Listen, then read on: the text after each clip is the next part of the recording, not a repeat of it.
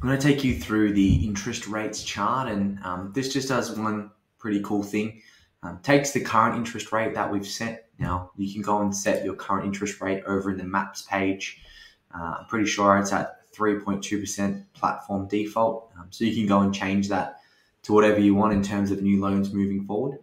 Then if you jump across to the compass tab again, scroll down to the interest rates page, and you can jump straight into the chart by clicking this and making it quite bigger.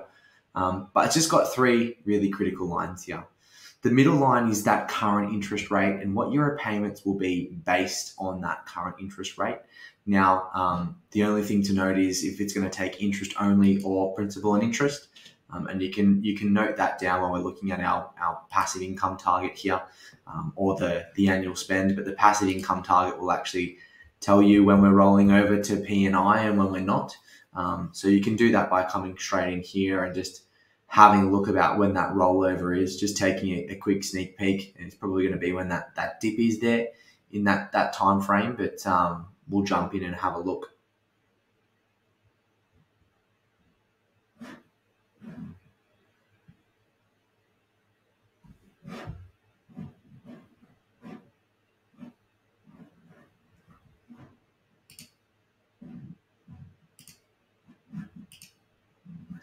Yeah, so we can see that the passive income rollover is going to be in 2041 here. So just note that we're going P&I from that point in time, and our debt's going to be sort of at that maximum level there.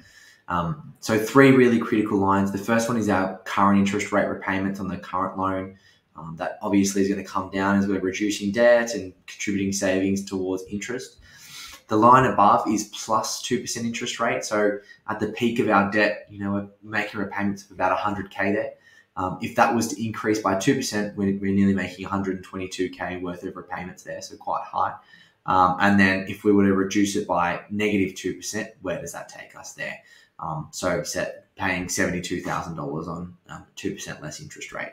So really cool just to see what impact changes in interest rates might have, and this will help you sort of make that future purchase decision as well, rather than here, okay, well, we're paying 51 grand interest repayments. If it was to go up by 2%, we'd be looking at $83,000 worth of interest repayment. So it's a 30 grand difference.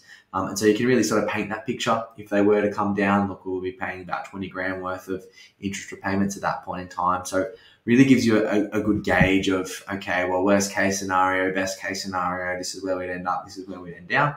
And you can have a bit of a play around with that. So again, biggest thing that's going to impact that is obviously the interest rate itself, and then obviously how much debt and if you're paying principal and interest at that point in time. But again, you can come into the annual spends and change when you want to roll over to P&I. Just come down here and go, okay, well, if we want to roll to P&I today, we can click this one, scroll down to the bottom and go, yep, we're going to switch to P&I. And then from that point forward, it's going to say, okay, well, we're paying P&I on all our loans from that point in time. And as you can see, all these numbers are much higher at that point in time too. So just really take note of if we're paying principal and interest, what the actual interest rate that we're set is, and then how much total debt we've got there as well. Cool. So that's the interest rates chart.